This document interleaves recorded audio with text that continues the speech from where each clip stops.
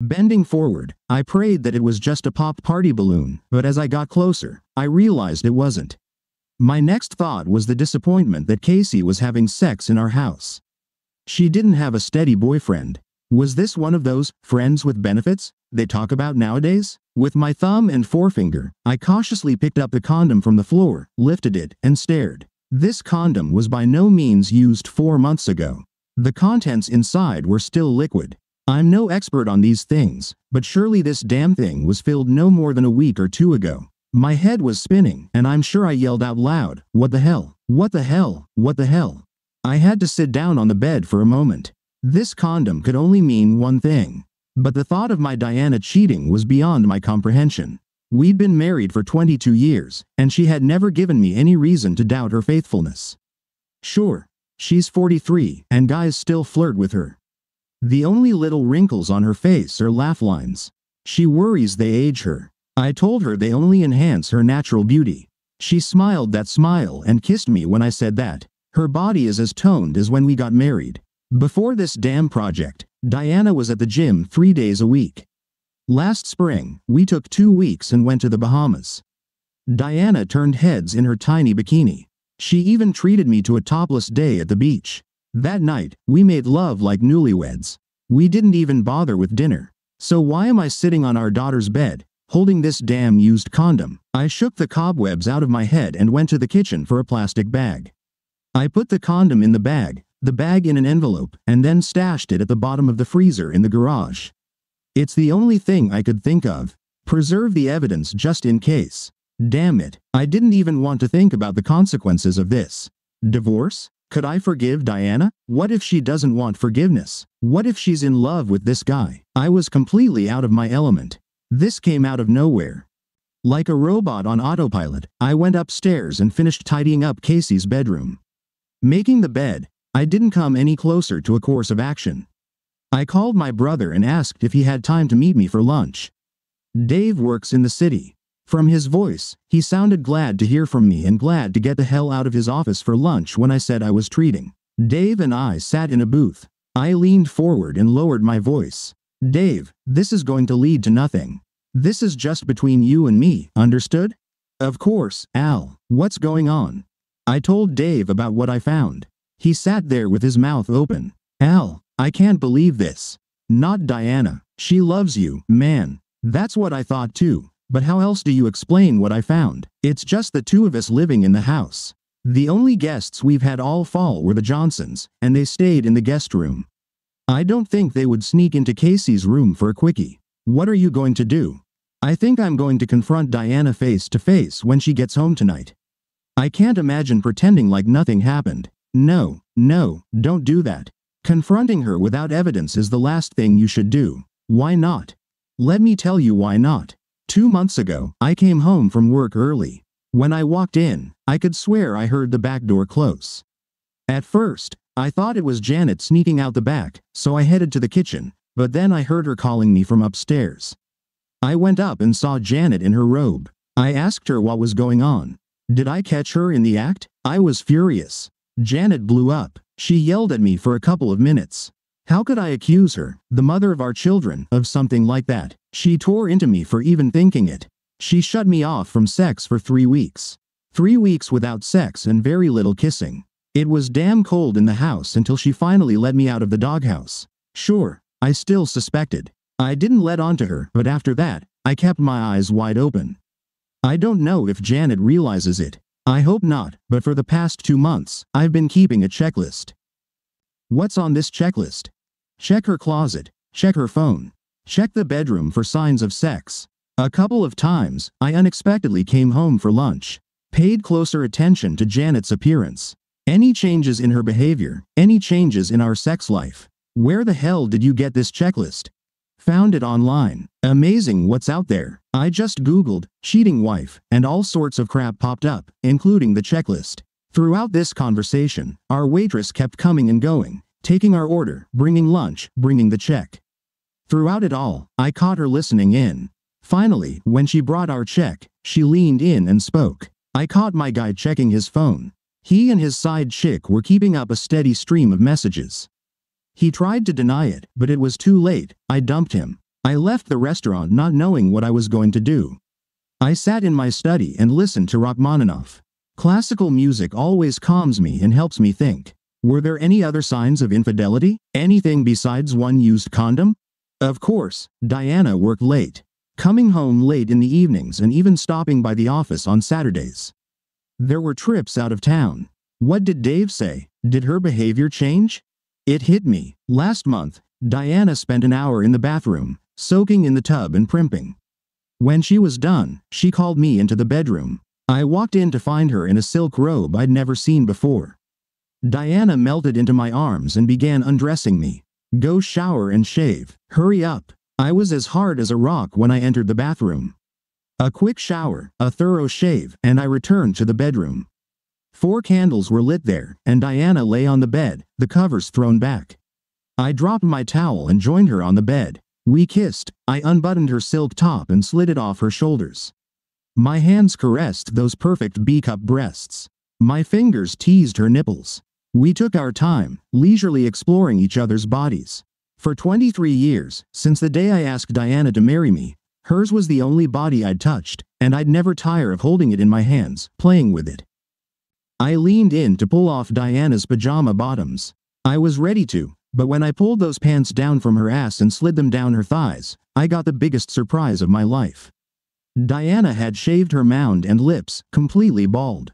Diana had always been neatly trimmed, but she'd never been completely bare. I looked up at her, and she just looked back at me. A mischievous smile lit up her face. Do you like it? I was speechless. So, I've always enjoyed looking down at Diana. As I said, she's always neatly trimmed, so it's not like wading through the jungle where hair gets stuck in your throat, but this was something else entirely. I've seen photos of bald pussies, and we've watched a couple of porn movies where the actresses were cleanly shaved, but this was the first time I'd seen it in real life. I answered Diana's question by lowering myself down and kissing her. When she recovered from her first orgasm, she asked me, "Can we try something?" Of course. Lie on your back. We climaxed several times in a row. We looked at each other and started laughing. Almost simultaneously, we said the same thing. That was amazing. Then we laughed a little more. Once we composed ourselves, we went to the bathroom and showered together, kissing all the while. That was a month ago, and until today's conversation with my brother at lunch, it hadn't even occurred to me that Diana was shaving for anyone but me. It's time for another investigation. Diana will be back home in a couple of hours, so there's no better time to start than now. First, I searched through her wardrobe, rummaging through boxes and bags. Nothing out of the ordinary, except for a new bikini in a Nordstrom bag, still with the tags on. Maybe that's what she wears for him in Phoenix. I'll definitely look into it the next time she's out of town. Then I peeked into her drawers. Again, nothing I hadn't seen before. No new frilly underwear, no nightgowns.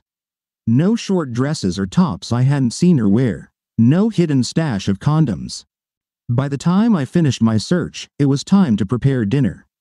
It was a salad night, so it wasn't too difficult. I opened a bottle of Burgundy Pinot Noir and sat in the kitchen, waiting for Diana to return. When she walked through the door 15 minutes later, I couldn't believe this was the woman I suspected of cheating on me. She nearly dropped her briefcase, hugged me tightly, and kissed me deeply. Then I tasted wine on her lips. I'm so happy to be home. 2 weeks with my family. I submitted my report this afternoon. It's done. I hope you don't mind. I took my team across the street to the Metropolitan and bought drinks. I had to thank them all for their hard work. I had 1 glass of wine and came straight home. She kissed me again. Oh, darling, I've missed you so much these past few months. I hugged her around the waist and pulled her close. I've missed you too. Does this mean you won't have any work for the next 2 weeks? No work at all? I hope so, but I wouldn't be surprised if a question or two comes up and I have to take a call. If I'm lucky, I won't have to leave. I promise to keep it to a minimum. I'm looking forward to 2 weeks with you and Casey. Did she call? I talked to her this morning. Her flight lands at 11, and we'll pick her up. Does she have plans for tomorrow evening? We discussed it. She'll have dinner with us. She's looking forward to home-cooked food. Then after dinner, she's meeting up with friends. She said we'll spend the whole Sunday catching up. Diana and I had a wonderful evening. We drank wine, almost finished the second bottle, had salad, drank 2 brandies, and talked the whole time. I almost forgot about my suspicions while we chatted. By 10:30, Diana was tipsy and couldn't stop yawning. "Let's go to bed. I need a little sleep." Diana fell asleep as soon as her head touched the pillow. I didn't go to sleep. I wanted to read. An hour later, she was in a deep slumber, and I did something I'd never done before. I reached out and grabbed her phone from the bedside table, pressed the button to unlock it. It was locked. It took me at least 2 hours to fall asleep after that. The waitress's words haunted my thoughts. I caught my boyfriend checking his phone. Diana got up before me, and I smelled coffee brewing. I walked into the kitchen. "Good morning, sleepyhead. How long have you been up? I'm sorry for ignoring you. I didn't realize how exhausted I was. I'll make it up to you when Casey goes out with her friends tonight. I promise." There she goes, being sweet again. Are these the words of a cheating spouse? But still, why is her phone locked? I decided to try a trick that came to me at 1 in the morning. I picked up Diana's phone from the kitchen table. "Diana, I need to call Sandra's husband about that fly rod he put up for sale. Can I get her number from your contacts list?" Sandra was one of Diana's colleagues, and her husband was an avid fly fisherman. I didn't wait for Diana's response. I just pressed the button indicating the phone was locked. "Diana, the phone is locked. When did you start locking it?" "The password is the same as our garage door, 4002. I started locking it since I returned to my desk and found Kevin looking at photos on my phone. I left the phone on my desk while I was in a meeting, came back, and the little spy had the phone in his hands, scrolling through my gallery. He was so close. Diana spread 2 fingers a couple of centimeters apart, to getting fired. He already has a warning in his file. One more rule violation, and he's out. Maybe I didn't tell you because it was an HR issue, and we always treated it as confidential information. I entered 4002 while Diana was speaking, and the phone unlocked. I would have fired him. You're too lenient. I probably would have, but his wife just had a baby. I hope he takes the second chance. Good luck with that. I wrote down Sandra's mobile number and would have to call later, just to continue my fishing rod story. Of course, I could always use another fishing rod. I didn't hang up. "So, what's so interesting about the photos in your gallery that this guy almost got fired for?" Diana laughed. "Wouldn't I want to know? There are no photos of my lover in the nude here. No selfies of me. Just a couple of flower show pictures we went to with Janet last month, and some cute shots of Casey she sent last semester." "Your wife is a nag. No naked photos of your lover?" I couldn't believe she said that. I kept scrolling through her gallery, and she was telling the truth. Just flower and Casey photos. Who the hell is your lover? I hoped I asked that without sounding as annoyed as I felt. Diana laughed again. "Why are you asking, silly? Who else could it be? This woman drives me crazy." We continued chatting about dinner menus and anything else, while I discreetly continued to browse through her text messages. Diana didn't pay attention, and I didn't find anything. We met Casey at the airport, and we spent the next 2 weeks on a wonderful family vacation. We went to the mountains and went skiing. We spent 3 days snowshoeing in the Methow Valley. Nights were spent in a rented cabin just a few meters from the Chewick River. Diana answered a few work calls and only spent 1 day in the office. The mystery of the hidden bikini was revealed when I opened my Christmas present from Diana. 2 tickets to the Bahamas for early March. "And I have something special to wear while we're there," she said, damn near embarrassing Casey as she held up 2 tiny pieces of fabric. "Mom, please. I probably would have forgotten all about this condom mystery if not for my brother." I mean, Diana just showered me with love and affection throughout those 2 weeks. Diana and I threw a party, inviting many of our neighbors. My brother was there with his wife, Janet. They lived in the next neighborhood over with their 2 teenagers, twin boys. I like most of our neighbors. We're in one of the few neighborhoods in Seattle where people really take the time to get to know their neighbors and talk to them. That evening, there were about 12 couples at our house. One of the few neighbors I couldn't stand was Ed Parker. The only reason he was invited was his wife, Sylvia. She's such a nice lady that Diana insisted we invite them. Despite Parker being a braggart and a flirt. Not the fun kind of flirt, but one of those jerks you want to keep away from your wife because you know he'd sleep with her if your wife had bad enough taste to let him. During the party, Ed Parker drank too much and started running his mouth. He and Hank Johnson went out to the inner courtyard for a smoke. There's no smoking in our house. Diana can barely stand it outside, and Ed boasted to Hank about some wonderful pussies in the neighborhood. Dave was using the bathroom. The window was cracked, and Dave could hear Ed's words. It didn't go far because Hank got tired of Ed's bragging. He stubbed out his cigarette and went back inside. The thing is, ever since Ed got fired from his job at the bank, he's been a stay-at-home husband, and Sylvia brings home the bacon. So if there's a guy who has the time, opportunity, and inclination to sleep with any of the neighborhood wives, it's Ed Parker. The next day, Dave approached and relayed what he overheard. I was stunned when Dave asked, do you think Ed Parker was the one with the condom? No way. Damn it. I can't see Diana with that scumbag. She knows I hate that jerk. She thinks he's an asshole, and besides, I don't think Diana would cheat on me. But the condom, how do you explain that? I don't know. I just don't think it's Diana. Well, if it were me, I'd need to know for sure. I couldn't live with a cheating whore for a wife. Watch your language, Dave. You're talking about my wife. Sorry, still. Dave didn't finish the sentence. He didn't need to finish for me to understand his point of view. I thought about the used condom in the freezer. Could I get DNA from Diana and Ed to compare it to the DNA on the condom? It seemed far-fetched. And would it be real evidence I could use in court, if it came to that? I decided to take a simpler route. I was out of town for 4 days next week. If anything went wrong, they'd have plenty of time to take advantage of the situation. The clerk at the spy shop couldn't have been more helpful. Probably because I walked out of there with gear totaling over $1,100. I could set up a tiny motion-sensitive camera in Casey's room.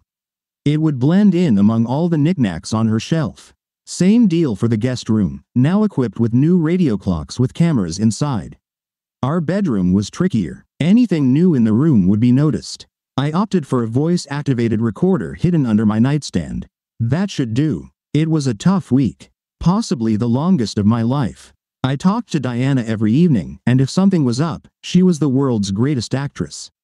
Nothing came out of her mouth except, "I love you," or, "I miss you." On Friday, she took the day off and met me at the airport. We grabbed Thai takeout from our favorite spot and ate it in bed after a welcome home fuck. The whole weekend was spent making up for lost time. Unfortunately, Diana had to fly out to Phoenix on Tuesday for the official signing of the purchase contract. I'm sorry it couldn't be done until you were out of town. The lawyers didn't finish with the paperwork until Wednesday. By the time the ink dried, it took the board a few days to organize the trip. I'm leaving Tuesday morning and will be back Wednesday night. Nothing we can do about it. I just hope this is the last major project for you this year. You've really been burning the candle at both ends. You did great, honey. I loved this woman so much that all weekend I hoped and prayed that nothing would come out of all those recordings. On Tuesday morning, Diana left on her flight at 6 in the morning. I poured myself a cup of coffee and settled into the office to review the cameras and voice recordings. I started with the most likely room, Casey's room. The image came up right away. The date and time indicated Wednesday at noon. 2 adulterers entered the room and immediately began undressing each other. I was horrified watching the destruction of at least 1 marriage and possibly 2.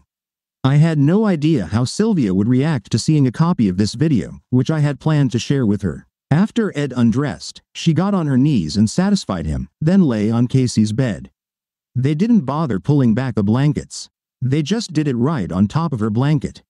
I quickly fast-forwarded through the scene. I didn't need to see the details, but I needed to see how it all ended, and at certain points, I was curious to hear what these 2 were saying. Unpleasant comments directed at their unsuspecting spouses. So, I rewound, paused, watched, and listened, then fast-forwarded again. And here's what they did. I stepped back and listened. "I want you to fuck me. Oh, how I wish we didn't have to use these damn condoms. I wish you could fill me up. I want to feel you. Why don't you just take the pills? That way, we could do without these condoms. Because my husband got fixed, and I don't want to risk him finding out I'm on birth control. And I don't want to risk getting pregnant.